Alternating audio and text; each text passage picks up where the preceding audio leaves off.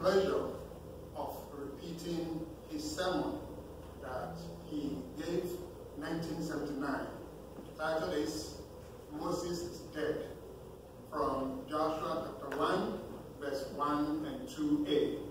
And it says, "Now after the death of Moses, the servant of the Lord, it came to pass that the Lord spake unto Joshua, the son of Nun, Moses' minister, saying, Moses, my servant, is dead." Amen. We read of a terrible calamity, that Moses, my servant, is dead. Have you ever received bad news? News that made you and your heart sink? Moses, we could have spared anyone better than him. Moses was more than a dozen or any 100 or 1,000 men. Moses was Israel's leader. He seemed the one man of all the vast multitudes that could not possibly be spared. And yet, we read, Moses is dead. Why?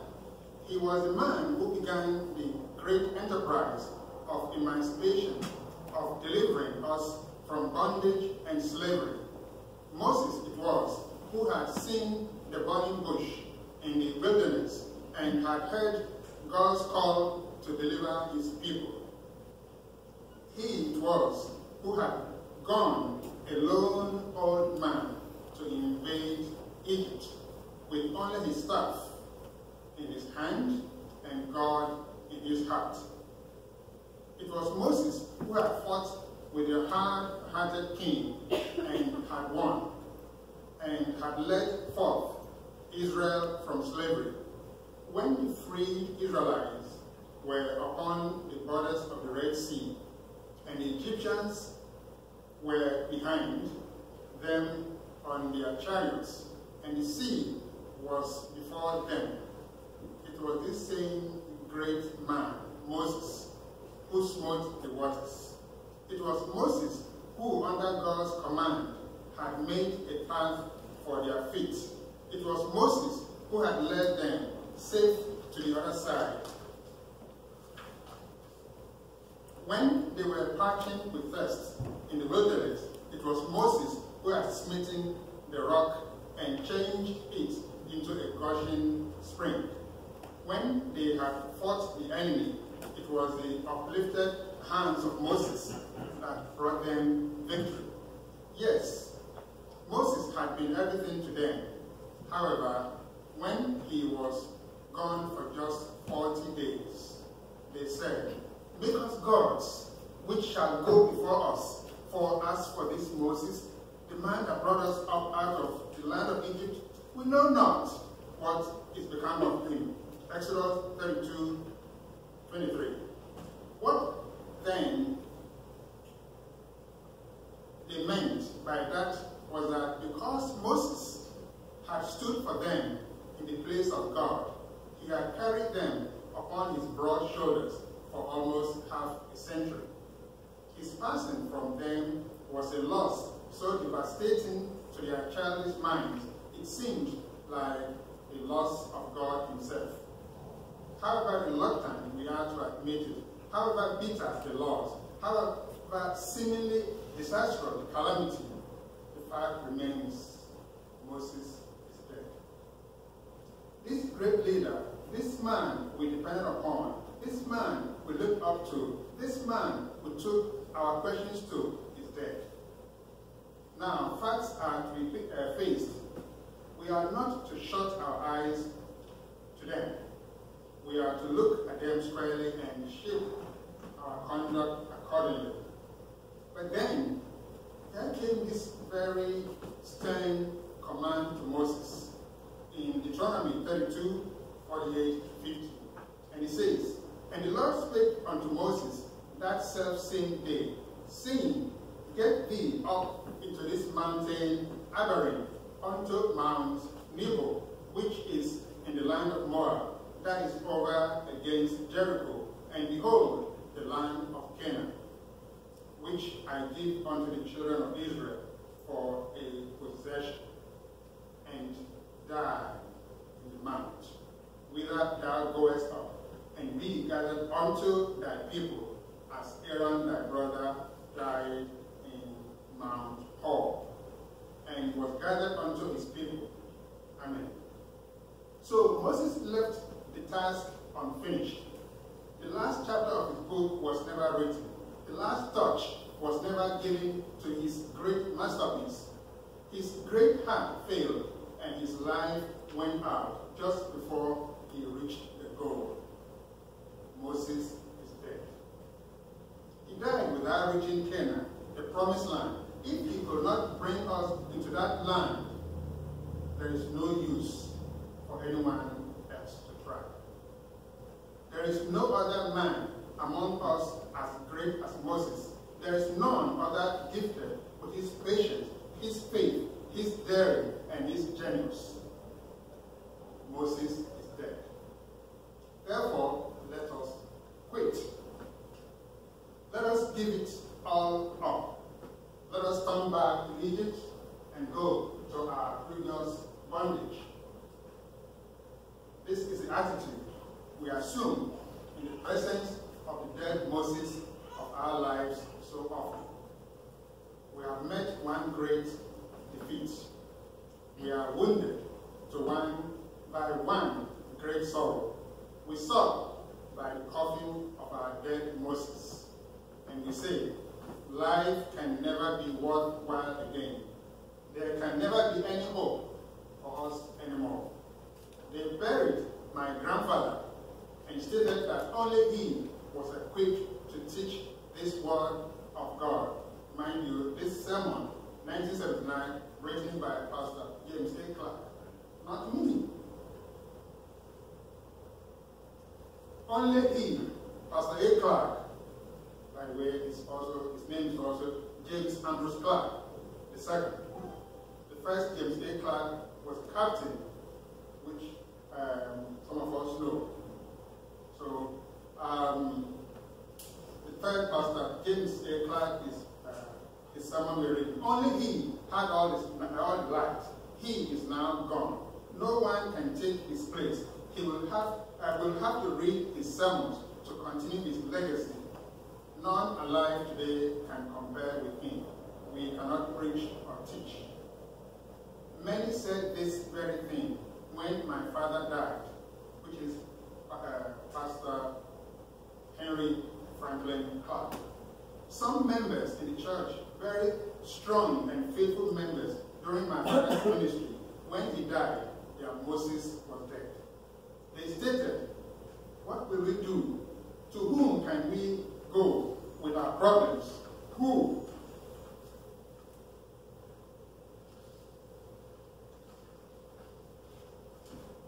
To whom can we go with our problems?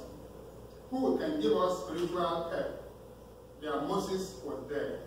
Because of this loss, they slowly drifted from church attendance with us, and for many years now have not carried on any fellowship in the church or with true believers in worship.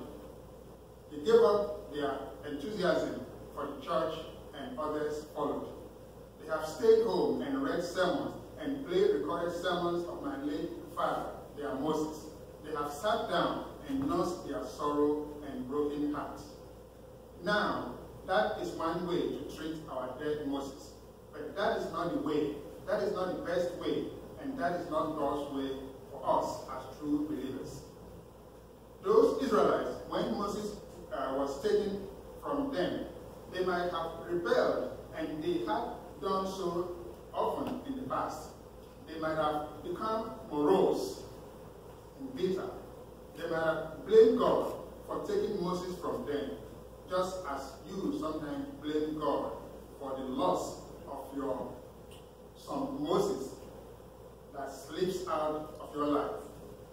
A lost sorrow is a pathetic human being. For your Moses to die in vain is tragic indeed. And yet, it happens time and again. But God's way is best, always best. What is his call? What is his blessed invitation? back to Joshua chapter 1, verse 2. It is that Moses, my servant, dead. And what is the next thing? Now, therefore, rise and go. That is verse 2b. Since this great earthly leader is gone, you will be all the more needed. Since Moses is dead, he can no longer carry on the work. Your work is all the more necessary now. Let the vacancy that he left be an invitation to you to fill it. Moses is dead, says the faint-hearted coward. I will quit. We will never get anywhere without Moses. That is exactly what some members said after the death of my father, referencing Pastor Henry Clark. They are Moses. Moses is dead, says the heroic Joshua. I must take on new burdens. I must assume new responsibilities. I must fight much harder because Moses is dead. That was God's plan then. It is God's plan now. Therefore, rise and go. Go because God has to have some man to lead. God can manage the seasons and the sun and the stars without us. But there is something he cannot do without us. He cannot save the world without our evangelism. Matthew 28, 18 to 20, Mark 16, 15 and 16, Luke 24, 46 to 48. And that is an undertaking that lies close to God's heart.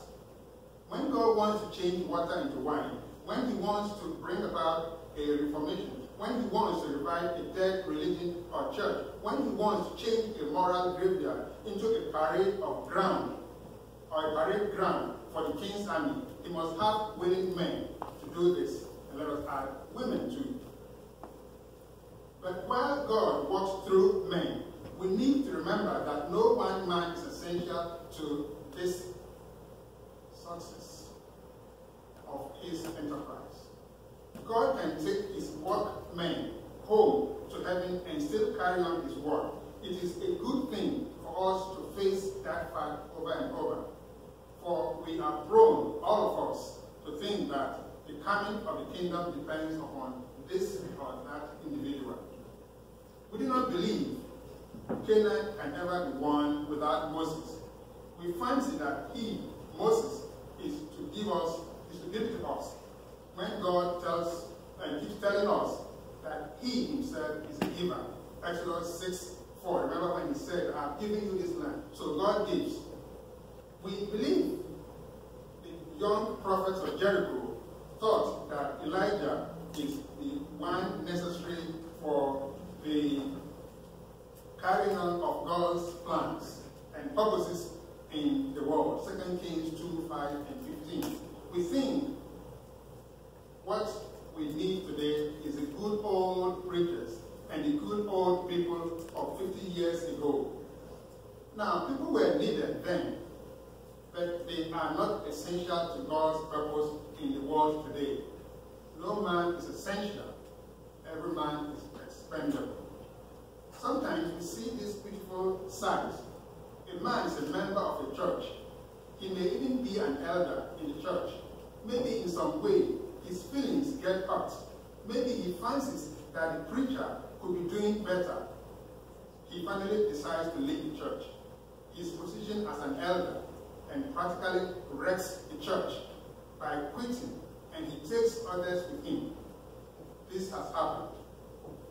So he withdraws and is no longer seen in God's house. What happens? What? Does the church die? No. The church does not die. The man himself dies. And in dying, he helps his family to come to despise the church that he himself once loved and that he really loves today. In spite of his personal resentment against the preacher and his methods.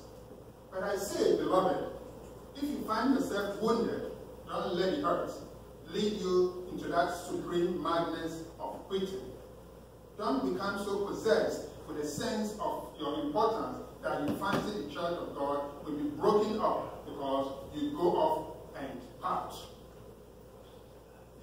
I and 1,000 others may quit this moment, and the church of God will go on by the grace of God, and the redeemed will shout on, and we will discover that we are in no way, in no sense, essential.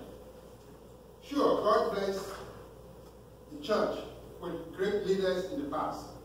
Thank God for using them to enlighten us. God needs you and me. God must have men. But no one man is essential. After the death of my father, those who were so loyal to him felt they must be disloyal to me.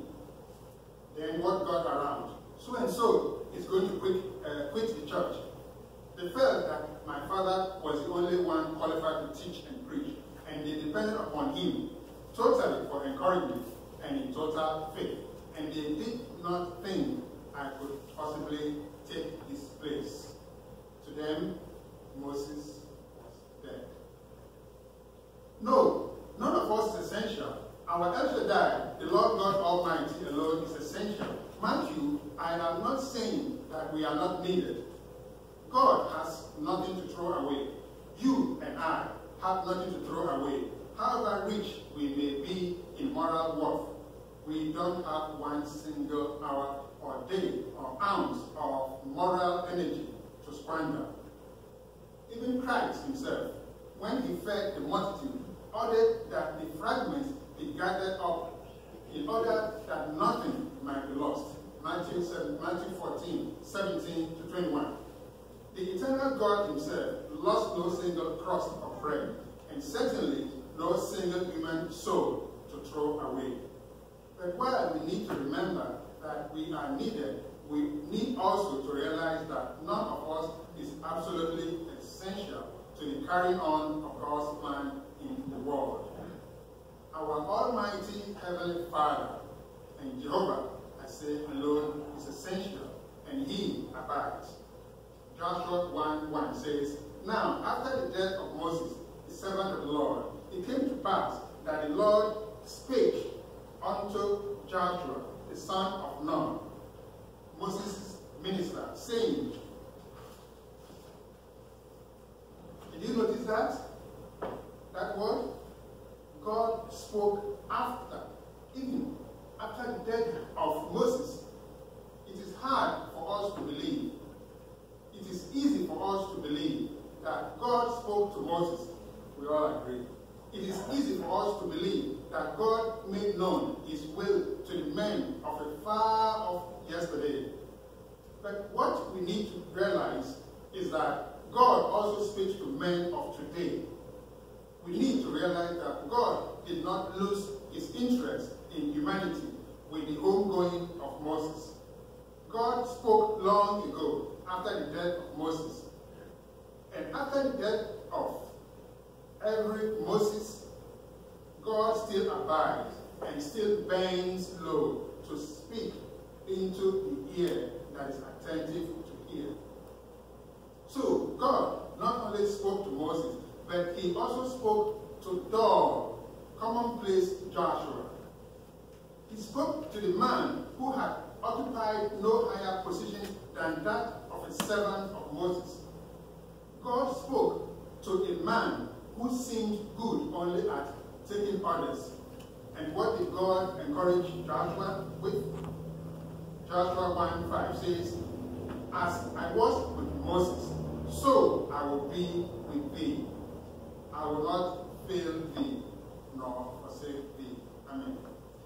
God told Joshua that he was as willing to work with Joshua as he was to work with Moses. God told him what he tells you and me, that just as God was with Moses and Joshua and Elijah and Samuel and Paul and Peter and John, so is he willing to be with us who fight our battles in the commonplace here and now. How? Listen to this hymn.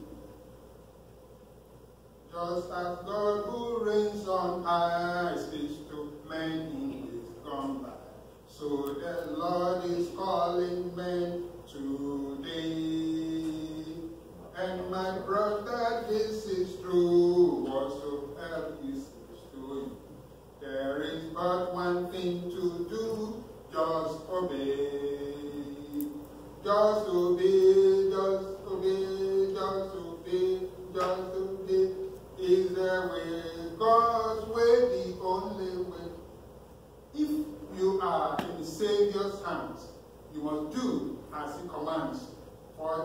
is no other gospel way.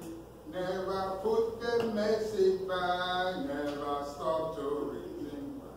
When the Savior speaks to you, just obey. Matthew, when God says, as I was with Moses, so I will be with you, he does not mean that he is going to make Joshua into a second Moses. Had God needed a Moses just at this time, he would have kept the one he had, that is Moses. Joshua was not as big a man as Moses. Joshua was not so mighty. He was not so mountain-like in his greatness. Joshua will never be Moses. He cannot be and does not need to be. But God was willing to honor his individuality and make Joshua into the best possible Joshua. Just as God stands willing to bring you and me to our highest and to our best. Because God still speaks and was willing to be with Joshua all that he was to Moses, Joshua may have the courage to go forward. But for the fact of the abiding presence and leadership of our Lord, any hope of future conquest and victory will, of course, be impossible. But since God abides eternally, willing to be to us all that he has been to the mighty saints of the past, for this reason, we should be ready to move forward when we hear God say, Moses, my servant, is dead. Now, therefore, rise and go over this Jordan.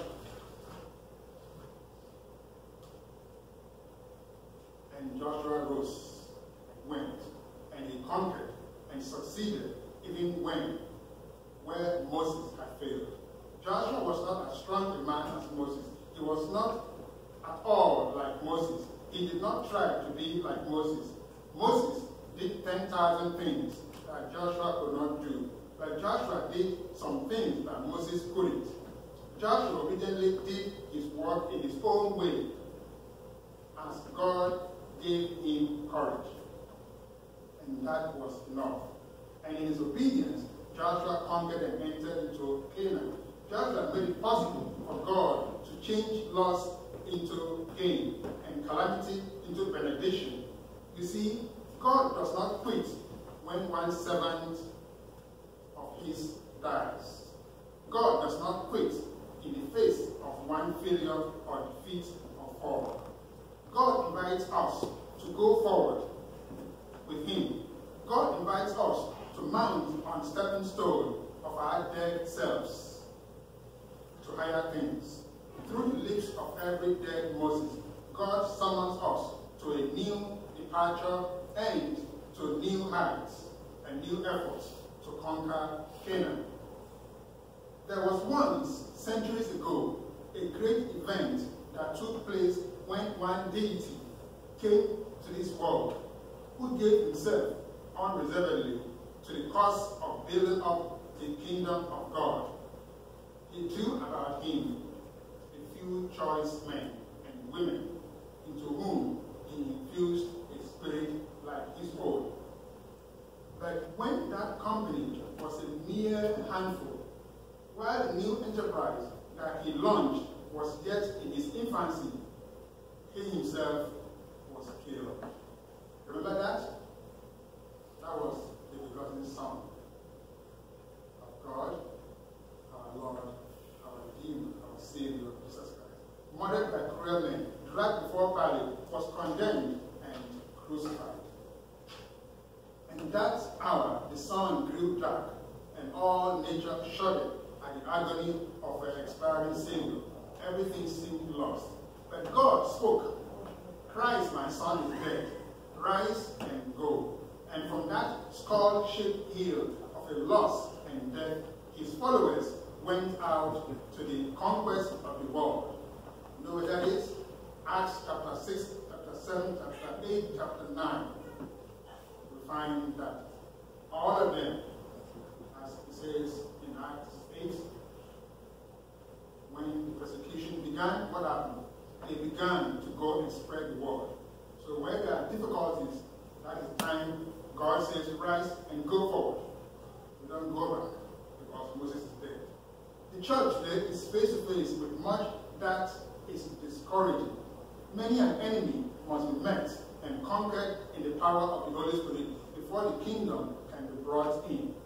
We face the fact that only a little more than 1/3 of the people, even of this so-called Christian country, belong to any church or profess to be Christian. In every church or gathering, there are some seed that falls on the wayside. There are some seed that falls on the stony ground or stony places.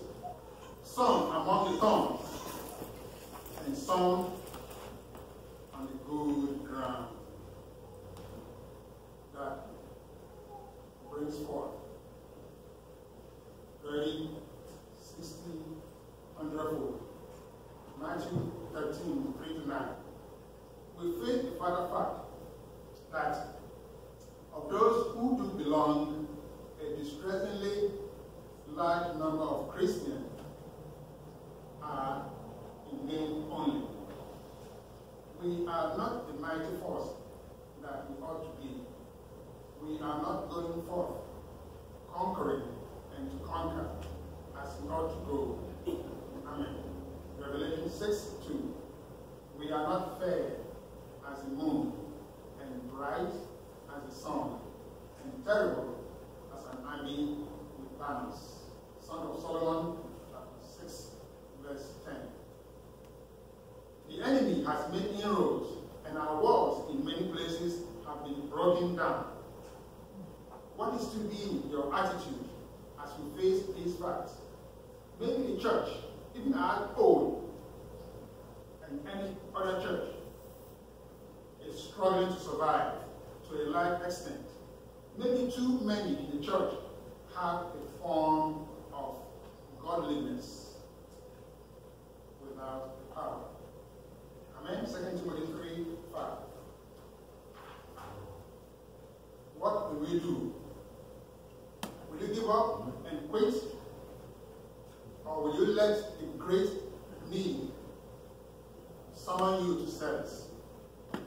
For the church to fail at its peak, a high peak, is a calamity. Will you not allow the thought of that failure make you stir yourself to a new effort to dare you something for the sake of our Lord and Savior Jesus Christ? God can make it possible for us to change our pains into psalms, our losses into gains, and our calamities into capital. And then one day, what will you say? Therefore, remember that no failure needs the final or fatal. Remember that no loss need be without remedy.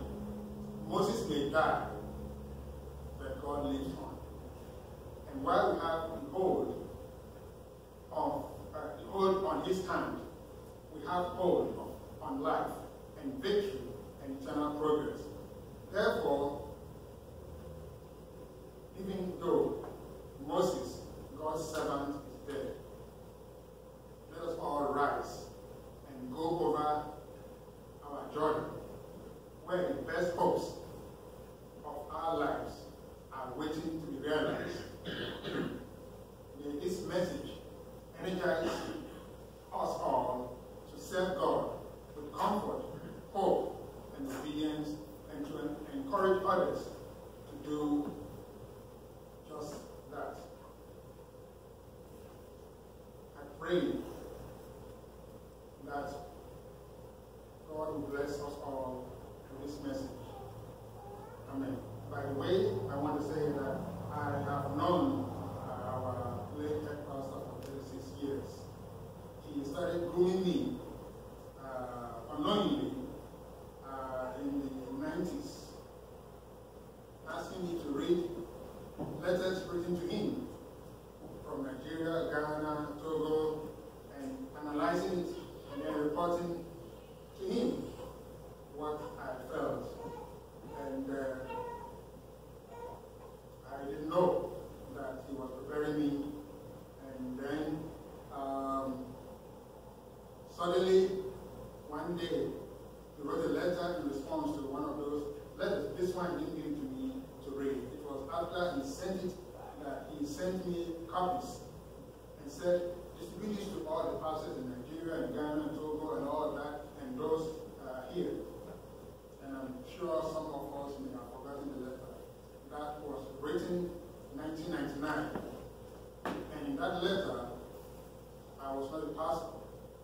I was only a brother helping in the church and doing what I was. And in that letter, it says, if the Lord should call him, the letter is still available and it's available, anyone can have it. It says, if the Lord should call him, 1999, the person who should lead the church is Brother Joshua Sample, but he lives 200 miles away. And so I didn't know it then. And God has been working, and of all my service with him, he has been a father to me. He brought me many nuggets of Christian theology that made me to keep certain scriptures. You know, many of the things. I think one other thing that I should mention, that he was also a cartoonist, and he's also giving me a lot of information. I mean, so much information about his involvement when he was the conscientious objector. I actually had the card. He sent me the card, which they gave him the exemption as a conscientious objector class 4. He gave it to me, I had it.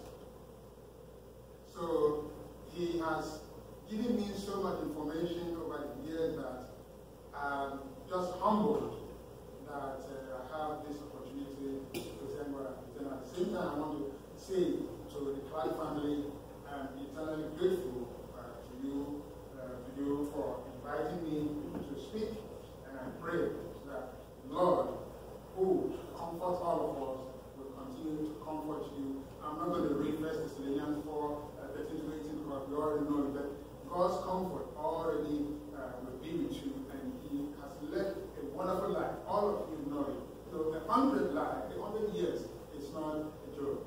And everything that he said about him, is 100% true. And he has, I have loved him, and I have maybe sacrificed too much. I have assisted as much as I could in all situations. In the night, in the evening, in the morning, all that, on telephone calls, and one time, his computer, and he said, oh, listen, it's a problem, help me. And I'll say, can you push print? And he said, what is that? And I said, on your screen, at that time, and I was patient because I needed to help him to solve a situation which he was facing. So it is not, I'm not here to pose, I'm not here to do anything, and that is why I wanted his voice to speak to us. It is his sermon, his voice. And he was speaking then in 1979. And so, of course, I scripture verse a few things that he loved the Lord, and everything he preached has helped me to be on a level where, by God's grace, through the grace of God, and if I can quote Deut again, this time, that as for me and my family, by the grace and mercy of God, and through the power of the Holy Spirit, it is to serve the Lord. May the Lord continue to bless each of you, and also to grant you eternal life, which we all believe we already have. May God be with you all. In Christ. Amen.